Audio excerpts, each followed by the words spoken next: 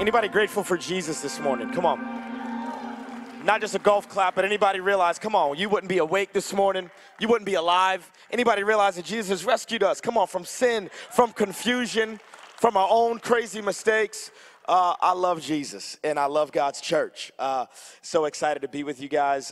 Pastor Jeff, thank you for having me. Thanks for allowing me to stand in your pulpit on a Sunday and preach to the big folks, preach to the adults. Anybody ready for the word today? Come on, anybody ready for the word? Man doesn't live on bread alone, but on every word that proceeds from the mouth of God. So I'm ready for the word this morning. I got a word for you. And I'm black. I'm black. And so that means I grew up preaching at black churches. Everybody say black church? Black church, okay? And there's no confusion when you're preaching at a black church as to whether or not you're doing a good job or a bad job. There's no like ambiguity. Nothing's unclear, okay? You know whether or not you're doing a good job or a bad job when you're preaching in a black church, okay? If you're doing a bad job, everybody say bad job. If you're doing a bad job means that your jokes aren't funny. Bad job means that what you're saying is, not inspired by the Holy Ghost. What you're saying, you're taking Bible verses out of context. If you're doing a bad job, that means you're boring, okay? If you're doing a bad job, one of the church mothers, typically sitting in this section right over here, one of the church mothers, okay? If you're doing a bad job, one of the church mothers will stand up and say, help them, Holy Ghost. Kid you not, if you're doing a bad job. And sometimes you can be doing so bad that you agree with her prayer. Like, Holy Ghost, yes, please help me. I need you right now. I need a double portion of your anointing on my life. Or I need you to, help me to teleport out of here. Whatever you need to do. However, if you're doing a good job, everybody say good job. A good job. That means your spiritual antennas are working. You are hearing from heaven and delivering a word to God's people. That means you are animated and you are entertaining and revelatory at the same time. That means words are just kind of flowing out of your mouth and the Holy Spirit is taking control. If you're doing a good job, that same church mama that would have clowned you the week before, that same church mama will stand up on her feet and look at you like something stank. That same church mama will act like she's on the front row of an NBA game. That same church mama, typically wearing a doily cap on the top of her head, will look at you and say, you better preach, boy. Let's go. Amen. Make it plain. Say that for the folks in the back. And my favorite thing that a church mama says is take your time, preacher. Take your time. So here we go. We're going to make an agreement today. We all black. Everybody in the room, you all black. Everybody black today. Okay, you all black. And here's the deal. I got 23 minutes and 19 seconds. We're going to make this agreement. If you, there we go. You promise to act black, I will promise to act white, and I'll get you out of here in 23 minutes and 18 seconds, because the church I grew up preaching at, we preach for 99 minutes and 99 seconds, okay? I will get us out of here on time. I'm wondering if anybody had a mama like mine. My mama used to say things like, if I was crying and she felt like I was crying for no reason, she would say, if you don't stop crying, I'm gonna give you something too. We had the same mama. That's crazy. We had the same mama. And I was a youth pastor for years and years and years, and I used to say to my young people, if you act bored while I'm preaching, I'll give you something to be bored about. I will bust out Deuteronomy in a heartbeat, okay? We'll start reading through Levitical laws, okay? Don't play with me, okay? If you hear the Holy Ghost speaking, come on, you say amen. This is a church. This is a participatory experience. Why? Is it just to make a preacher feel good? No. It's because the power of life and death is in your tongue. The moment you begin to say amen, you're saying, so let it be. I believe by faith that what that preacher's talking about, I can access it by the power of my words. If the preacher's preaching about faith and you know you're struggling with doubt, that's a good time to say amen. If you know, and it's a great time to play everybody, because here's the deal. As long as you say amen, nobody believes that's what you're struggling with, okay? So that's a joke.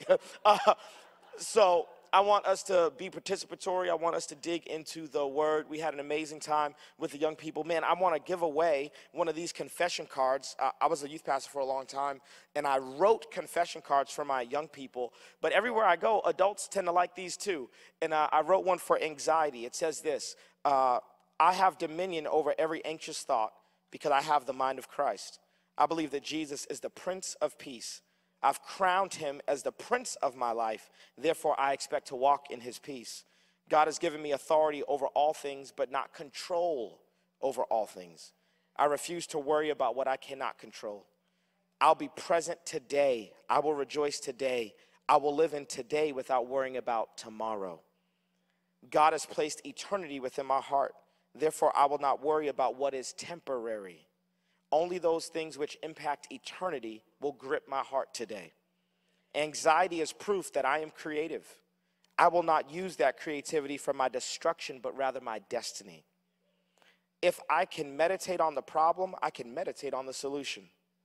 If I can imagine negative outcomes, I can imagine positive outcomes. I'm taking authority over my mind and my heart. I am anxious for nothing. I wonder if there's anybody in the room, you struggle with anxiety. Would this be a blessing to you? Anybody? You raised your hand. I saw you. There you go. It's all yours. I love writing confession cards. Those are at our table. I think they're $9. Are they $9, Sam? If you know somebody that struggles with anxiety, grab it for them. If you struggle with anxiety, grab it for you. I love writing confession cards. Come on, because the power of life and death is where? In our tongue. In our tongue. Got so many people who put that on their mirror in their bathroom and say it every single morning. And guess what? Over the course of 30 days or 45 days, guess what? We begin to gain authority over anxiety. Can I preach a little bit? Can I push a little bit? The enemy's scheme is to make you believe that your authority is in your thumbs. But authority is not in your thumb, it's in your tongue. Which means you can't text the devil away, boo-boo. You cannot tweet the devil away. It don't matter what you type to a friend. No, authority is in your tongue. And I tell teenagers all the time, we have a generation that's so much more comfortable using their thumbs than their tongues. And it's the scheme of the enemy to try to get you silent and quiet. So I write confession cards to help people to get the word, not just in their heart, but out of their mouth, all right? So come to the table. I'd love to hug you and shake your hand and give you COVID fist bumps and all that good stuff, whatever you're comfortable with, all right? Let's get into the word. We're going to go to Matthew chapter 15. If you've got a physical Bible, go ahead and grab it. I'm going to be reading from the NIV, Matthew chapter 15. Super, super excited to get into the word. We're going to talk about faith, okay? We're going to talk about faith. Everybody say faith. I'm going to talk about faith, all right? It's important that we talk about faith because the Bible says that we are saved by grace through, okay, that was 14 of you, by grace through faith, all right? So that means we're on a lifelong journey of faith. A lifelong journey of faith. I know so many believers, they're in a faith fight versus cancer, or a faith fight with infertility, or a faith fight to be the first person in their family to break generational strongholds, and they think that the faith fight is over when they kill that Goliath or when that wall falls down. But guess what, baby? As soon as that faith fight is over, guess what starts? Another faith fight, okay? As soon as that giant falls, guess what you have? Another giant after that. Can I tell you one thing? Your faith journey is never gonna end. Never going to end until you meet Jesus, okay? We are going to be in a fight for faith, a fight of faith for our entire lives. In Hebrews 11:6 says this, and without, it is impossible to please God. Oh, y'all know the Bible. I love this church. And without faith, it is impossible to please God. You know, sometimes in church, we make it seem like, and without faith, it is impossible to get a miracle.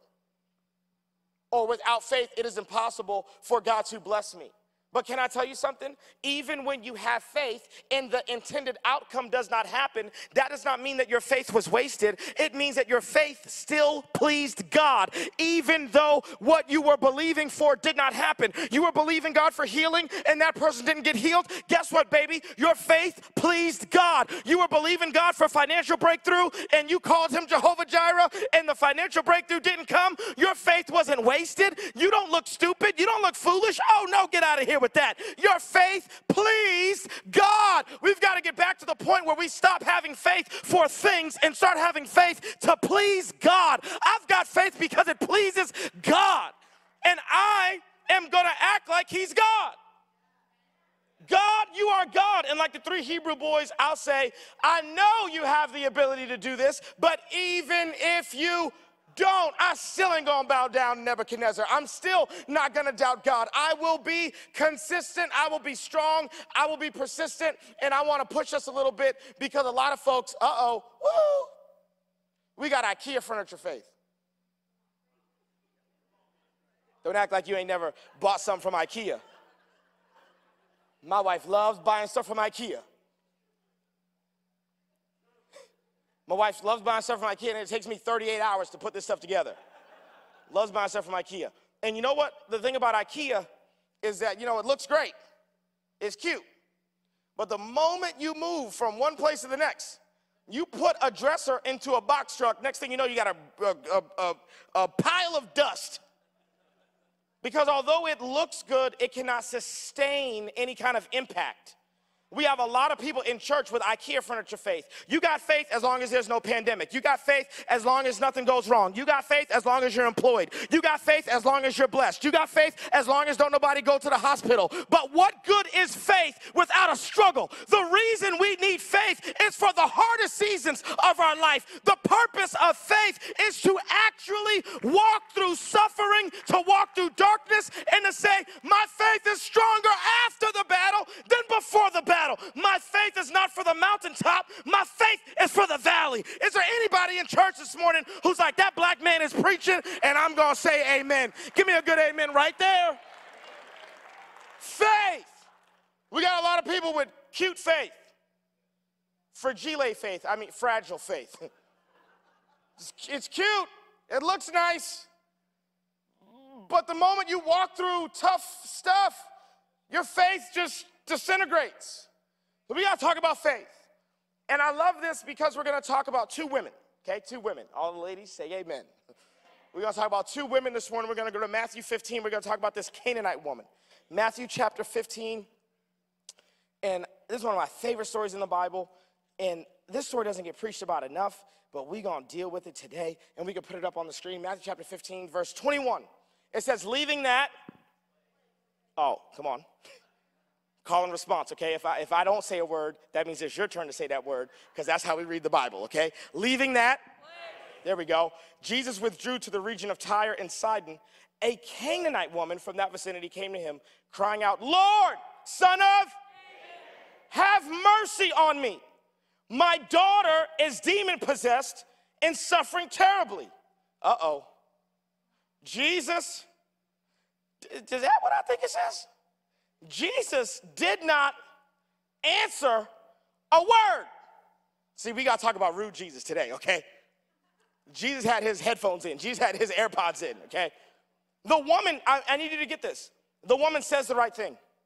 The woman has a worshipful attitude. The woman says, Lord, Lord, not homeboy, no, Lord, son of David, have mercy on me. Anybody crying out today? I need you to have mercy on me. God, I'm not asking for this because I deserve it or because I've earned it. No, I need you to have mercy on me. She comes with humility. She comes with a worshipful attitude. She comes with a praise. She comes and she comes with a selfless request. She wants something for somebody else. Is there anybody in the room today? Come on, you're like that. You're saying, God, I'd rather my daughter be blessed than me. I'd rather my son be blessed than me. I'd rather my grandbabies be blessed than me. I'm praying for the next generation. I'm praying for my brother who doesn't know Jesus. I'm praying for my niece and my nephew who doesn't know the Lord. I'm praying. So I'm praying with a worshipful attitude. I'm praying because I want God's mercy to be bestowed. I'm praying selfless. Uh-oh. And Jesus still ignored you. I hope I'm preaching to some real people in Iowa. Has anybody ever, you prayed the right prayer, you said the right thing, you checked your motives, and you still feel like God ain't saying nothing back to you?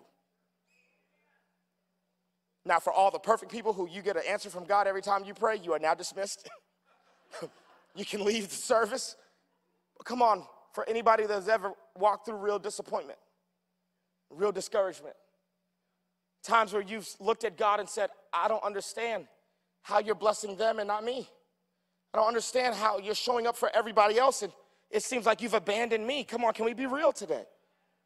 Jesus does not answer a word. He says nothing to the woman. Can I let you know something?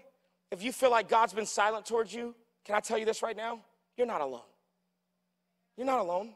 You're not the first person who's ever felt like I can't hear God and I don't know, when I pray it just feels like I don't get a response from him. You are not alone. Just because you're not alone doesn't mean you can give up, though. Because here's what the woman does next. I love this. The disciples came to him and urged him, send her, for she keeps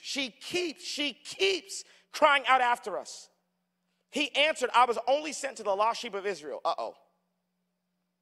The text told us that he's talking to a Canaanite woman. And he says to the woman, I was only sent for the lost sheep of Israel. AKA, get to the back of the line, boo-boo. Because you are the wrong ethnicity. Hello. You are a Canaanite. I came for Israelites. You missed the heavenly lottery. You were not born an Israelite, so I cannot do anything for you. Okay, here we go. I don't know if anybody's ever been around or seen a YouTube video of an ethnic minority being upset because something racist happened. It ain't cute. Ethnic minorities, it's people like me. We have a tendency to exhibit explosive anger when we feel like something is unjust or unfair or prejudiced against us. I wonder if there's anybody who's ever felt like, God, you've treated me unfairly. Okay. Not y'all. Y'all are perfect. But me and my crazy people in North Carolina, let me tell you about them. Have you ever reminded God that you tithe? Anybody? Nobody? Just me? Okay. Okay. Me and you. There we go. I got one. Right here. Like, God, I remember me and my wife, we were struggling with infertility. We had a miscarriage. And I remember saying to God, your word says that if I'm a tither, I'm not supposed to go through this. And I remember God being like, boy, I wrote that book. Don't you dare tell me that I'm treating you unfairly. Are you crazy? You better sit down and shut up. Like, have you ever gone to God with a serious complaint? Like, God, this is not fair. This just ain't fair. This is not fair. I played by the rules. I did what you told me to do. This is not supposed to be happening to me. Has anybody ever felt like Job? Oh, come on. Like, God, I walked blameless before you. Bad people are supposed to get punished. I've been serving. I serve in, like, the parking lot. There's a special place in heaven for people who serve in the parking lot, especially when it's -9 degrees. Jesus is Lord. I love this because at some point, come on, a lot of us, can we be real? If Jesus ignored you, you would have walked away. But the woman keeps coming after Jesus. And now not only has Jesus ignored this woman, but now Jesus has offended this woman. And at this point, a lot of us will walk away. Let's keep reading, though. The woman came and knelt before him. The woman, Jesus ain't getting rid of this woman. Jesus is not getting rid of this woman. The woman came and knelt before him. Lord, help me, she said. He replied, it is not right to take the children's and toss it to the, did Jesus, excuse me? Did Jesus just call this woman a ruff, like a dog? Now, let me help you, okay? Because this is not American context. We have to give context. Okay, Middle Eastern people, Jewish people, Semitic people do not have dogs as pets.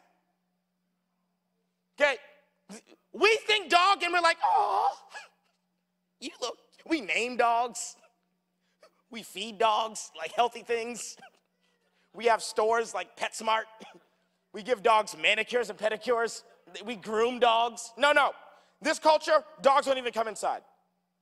This is the most disrespectful thing that Jesus could ever say to anybody. You're a dog. Why would I take the children's bread and give it to a dog? See, a lot of us, you may have still pursued Jesus when he ignored you. You may have still pursued Jesus when he offended you, but you would have not pursued Jesus after this. Oh, okay. Uh-oh. Can I preach? A lot of times, you think you're asking God questions. But can I tell you something? He's the one asking you questions. Because the devil's not the only one who knows how to push your buttons. Did you know that God also knows how to push your buttons? And the moment you begin to ask God for healing or ask God for breakthrough or ask God for provision, he begins to respond to try to figure out how bad you really want what you're asking him for. And if you walk away when he ignores you, you don't really want it that bad. And if you walk away when he offends you, you don't really want it that bad. And if you have the audacity to walk away when he absolutely calls you a dog, then you don't really want it that bad.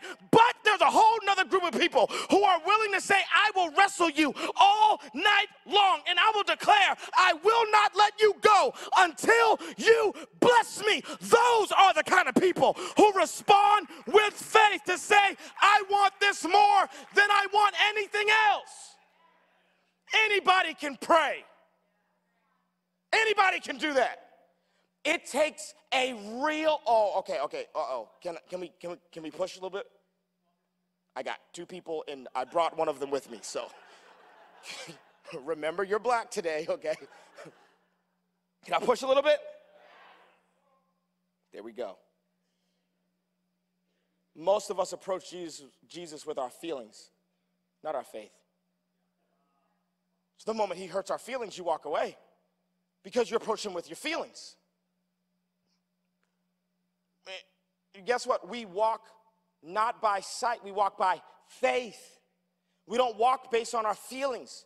A lot of us, especially the millennials in the room, we're so attached to these things called feelings. We're so emotionally aware, emotionally intelligent. No, you're just sensitive. Just stop it. At some point, you are going to have to realize that God is going to offend you. He is going to disrespect you. He is going to push your buttons. He is like a football coach. Hello.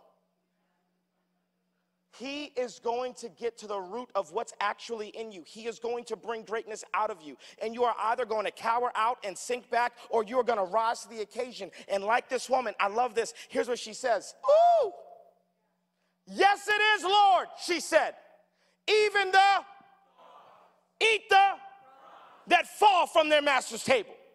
Then Jesus said to her, woman, you have great faith.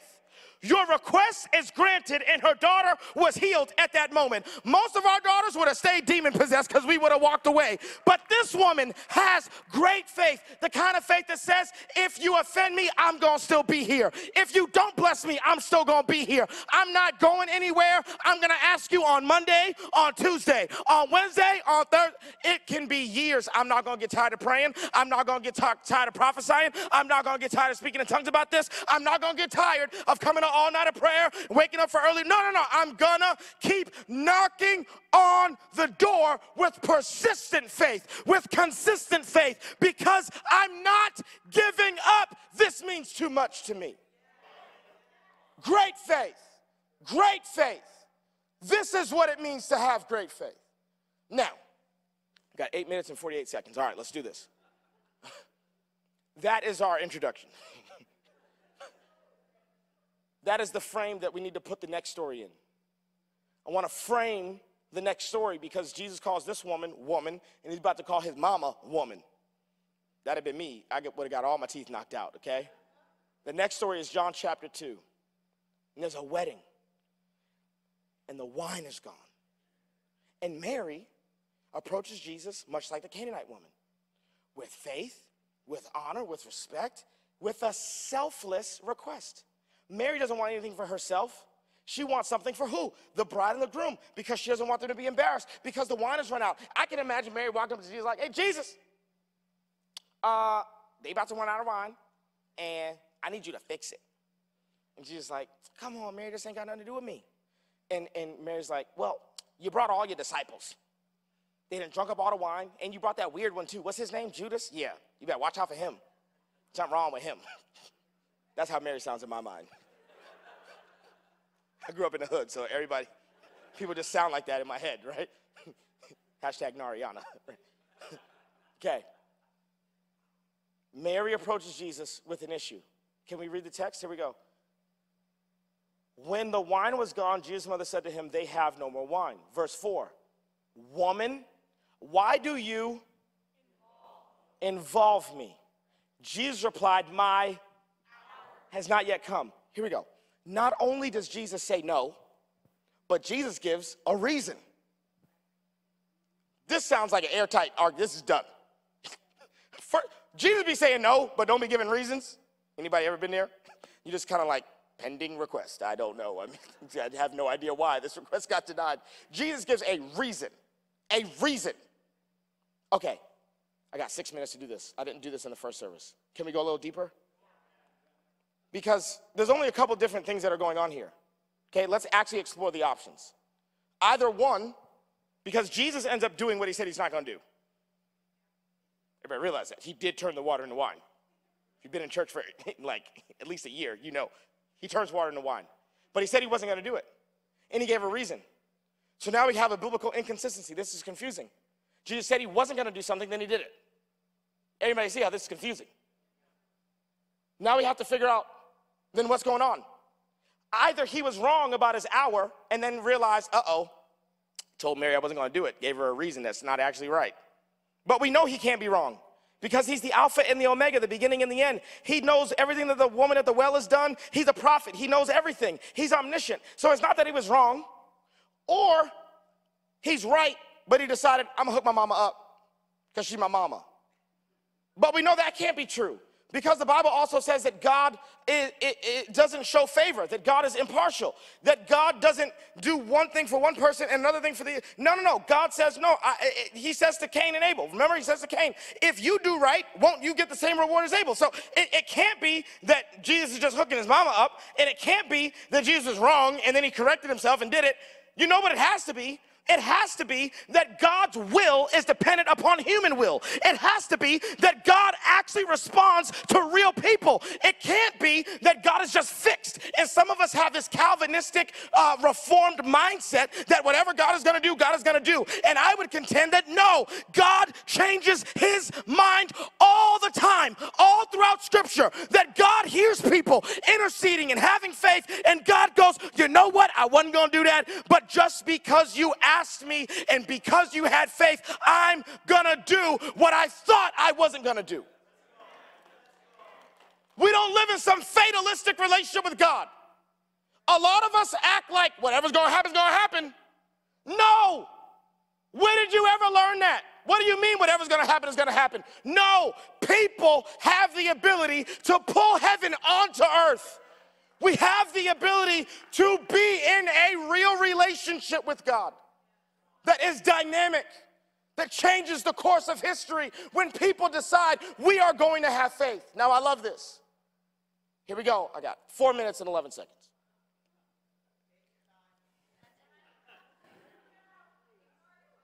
There we go. The people have spoken. Verse 4, Jesus gives a response and a reason. Verse 5, here we go.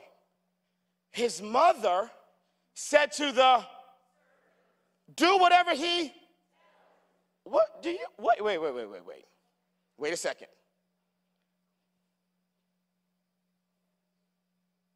Most of us would have heard verse 4. We would have heard, woman, why do you involve me? My hour has not yet come. And you want to know what we would have done? We would have went right back to table number 14 and sat down and reported to everybody, I tried. Remember, imagine the conversation. Oh my God, they're running out of wine. I'm gonna go ask Jesus. You go, girl. You go, Mary. That's your son. You go. We watching. Mary goes over. Jesus, I need you to do this. Jesus says, girl, this ain't got nothing to do with me. It's my hour's not yet come. And Mary goes, oh, dang it. Goes back to table number 14 like, girl, I tried. You know what we have in church a lot? An I tried spirit. I tried. You know what I tried really means? It means you didn't believe it was going to happen anyway. Uh-oh. But you went through the motions just to prove to the pastor that it wasn't going to work. Uh-oh. Oh, I'm preaching. Oh, I'm preaching. You're not going to amen me because it's okay. You're like, I'm stepping on your toes. You're like, dang it, you just got my pinky toe. You know how many times we go through the motions? Just going, I tried. Your marriage is falling apart, and you're responding, we tried. Kids are falling away from the Lord. We tried. Not effectively reaching the next generation. We tried. We got a lot of Christians that just try. Can I be real with you? Trying is not good enough. No. So, please, trying ain't enough. Mary goes and grabs servants and some materials. Why? Because she prepared like Jesus said yes, even though what she heard was a no. Do you know what real faith looks like? Real faith prepares for the miraculous, even when the miraculous looks like it'll never happen. That's real faith. Mary leaves Jesus in a very socially awkward scenario. Jesus has said no. And Mary's like, Pookie, Ray, what y'all doing? Nothing, Mary, we just working weddings on the weekends, making some extra money. And she's like, I need you. Come over here. Whatever Jesus tells you to do, he kind of cute. Stop talking about my son like that. Do whatever he tells you to do. And now Jesus is stuck there with Pookie and Ray, AKA servants. Why? Because Mary has placed him in a catch-22. I know you said no. Uh-oh. Can we be real? All the husbands need to say amen preemptively in advance. All the husbands, come on 3, say amen. 1, 2, 3. Every husband knows that what your wife says is not always what your wife means. Please. I was married for 6 months before I learned this lesson. There's a difference between, yeah, I'm okay, and yeah, I'm okay. Those sound exactly the same, but they are worlds apart. What men have to learn is that women are complicated. So what they say may not always match what they mean. But do you know that men can understand that women don't always say what they mean and mean what they say? But for some reason, we want to reduce the most complicated being in the universe down to our form so that everything he says is what he means. The reason you need discernment in a real relationship with the Holy Ghost is so that when Jesus says, why do you involve me and my hour has not yet come, what you hear is, I need to pray harder. I need to fast a little bit. I need to try a little bit more. What you don't feel is discouraged, but what you do feel is encouraged to press a little bit more and to believe that God doesn't just say what he means and means what he says, but sometimes God says something so that you will believe him more because he's testing your faith. He's testing you. He's not just the one answering the questions here. He's also asking questions. Why do you involve me? My hour has not yet come. Are you ready for God to throw you a curveball? Oh, okay, here we go. Most of us are not in a relationship with God. We are in a routine with God. So the moment God throws you a curveball, you fail every time. Because you've memorized answers for some test. And God goes, no, you can't memorize answers for this test. The answers come from your heart. If there's faith in your heart, you won't hear doubt when I say this to you. If there's actually faith in your heart, you'll hear, I guess again, I gotta try a little bit, I gotta pray a little bit more. Mary responds in faith because there's faith in her heart. Mary hears a no. Okay, here we go. Anyone who's ever been around like a college-age guy or like a young adult guy understands this kind of faith. Because a college-age guy can ask a girl out on a date, and the girl can say, no, you're ugly and your breath smells bad. And the college-age guy goes, I think I have a shot. I think she likes me, you know? I think this can work. You know what that's called? That's called faith. That's faith. To hear a no and to pull a yes out of it. You hear, like that's like Jehovah's Witness style. Can I come in and talk to you? No. Next thing you know, they're inside of your living room. It's just like, like persistent. Persistent. Me and my wife, we've been married for 7 years. And the band can come up and play. We're 2 minutes overtime. The band can come up and play. I want to pray for us before we dismiss. Me and my wife, we've been married for 7 years. 2 years in, we decided, hey, you know, I'm handsome. You cute. Let's have some little orangos, you know what I'm saying? The world needs cute black babies. Like, let's do this. Amen. We started trying, no kids. A year went by, no kids. 2 years went by, no kids. 3 years went by, no kids. We start meeting with fertility doctors. We start meeting with specialists. And every doctor we talked to, we had a total of 5 doctors. Because the first doctor told me we'll never get pregnant. And I decided I'm never going to let someone with no faith touch me or my wife. So I started to believe, God, you're just going to have to send me a doctor with faith. And I remember sitting, Dr. Walmer, I remember being in his office for the first time. And he looked at all the charts and he said, but anything's possible. And I said, you're my guy. In the fertility clinic, and I remember them telling me, you're gonna have to look at a sperm donor maybe, you're gonna have to look at adopting, you're gonna have to explore your options because Mr. and Mrs. Arango, it's gonna be impossible for you guys to have children.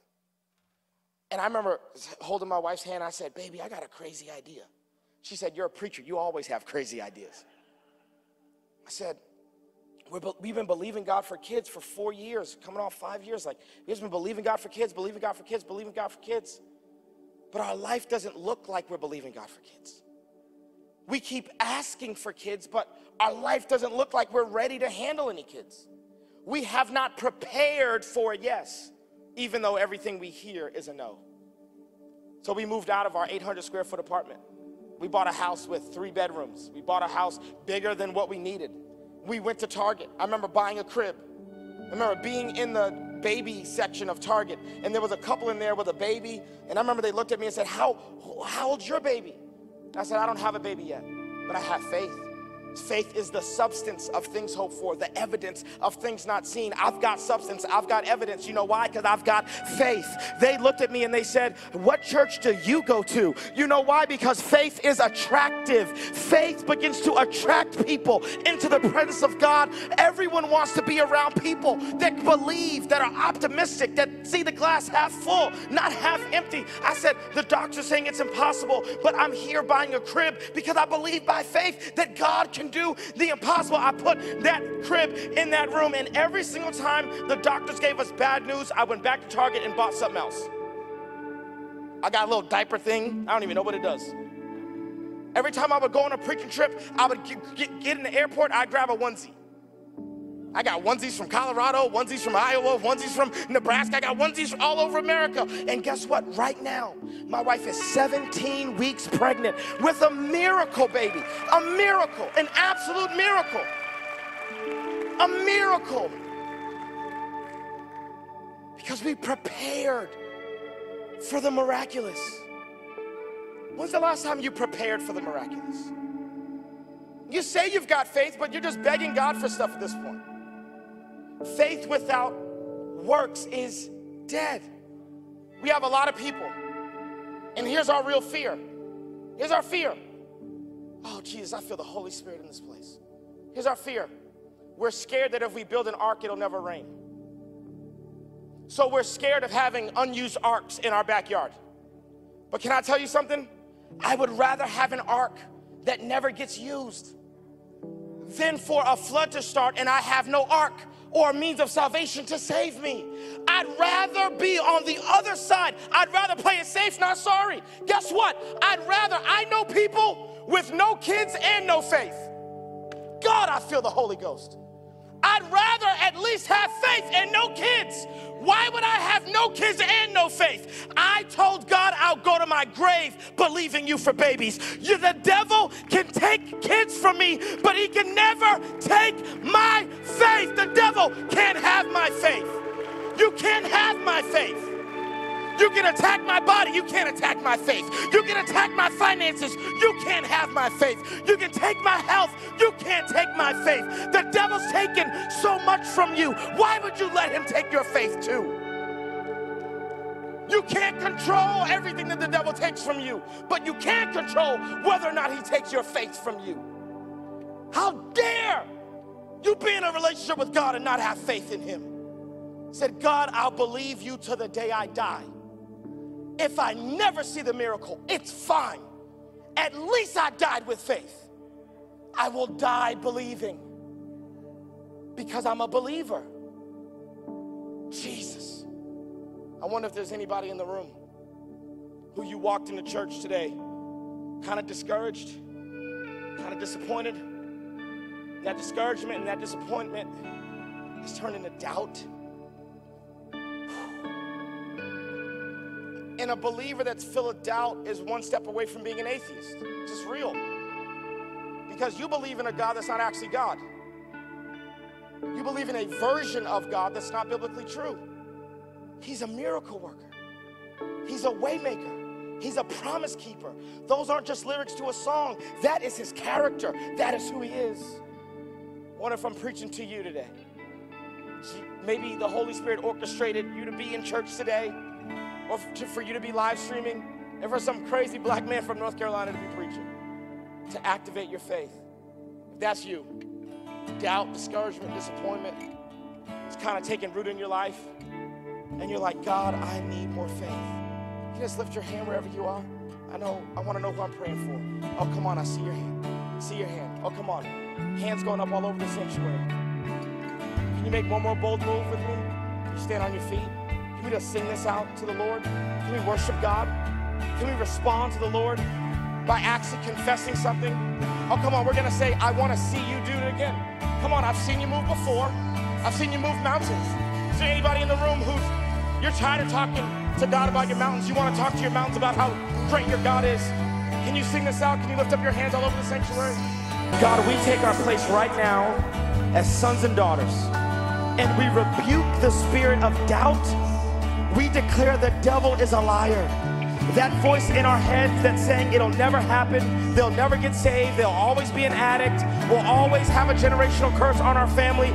We say that that is a lie from the pit of hell, and we rebuke that lie, and we say that lie has to return to its rightful owner. We declare right now in Jesus' name, you have good things promised for us. God, you're a good Father who gives good gifts. So God, we thank you that you're a healer. We thank you that you're a provider. And God, we believe by faith that whatever circumstances in our mind that we carried in here, God, you're turning it around. You're turning it around. Despite what a loan officer said, you're turning it around. Despite what a doctor said, you're turning it around. God, I pray for my brothers and my sisters in Iowa. God, I ask that right now, that Lord God, it would be done. It would be done. Last thing I'm gonna say, I'm gonna go to the lobby to shake hands and hug people. You know what took faith for this Canaanite woman? For her to leave and go home, not knowing if the miracle had actually happened. Oh. Imagine her looking at Jesus and saying, well, is there a guarantee? Is there a receipt? You'll see when you get home.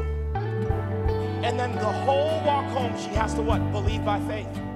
That she's gonna open up her house and there's gonna be, the daughter wasn't with her. She has to go back home. You wanna know what I wanna encourage you to do? Leave this room believing that it is done. Why? Because Jesus said on the cross, it is finished. Everything you're believing God for, He purchased it for you on the cross. It is finished. It is finished. It is finished. Come on. We believe in the finished work of Calvary, and we declare right now, God, it's already done. It's already done. Every time we have doctor's appointments, I say, God, I'm already a dad. I look at my wife and say, you're a mom. In my Instagram bio, that don't mean a lot to y'all, but it means a lot to me. In my Instagram bio, years ago, I put @Tiarango, my baby mama. She was my baby mama on Instagram before she was ever my baby mama in real life. Because I believe she was my baby mama in heaven, hello? And we believe heaven's reality to invade earth. God, I thank you for everyone in the sanctuary. God, I thank you for what you've said today. We don't want anybody leaving saying the guest speaker spoke a great word. No, we want everyone to leave saying the Holy Spirit spoke to me in a deep place. God, do what only you can do. God, water the seed that was poured out today, that was scattered today.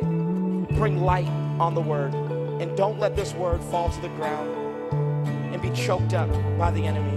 But God, let this word produce a harvest, 30, 60, and 100-fold. We believe you by faith for it. In Jesus' name we pray, amen.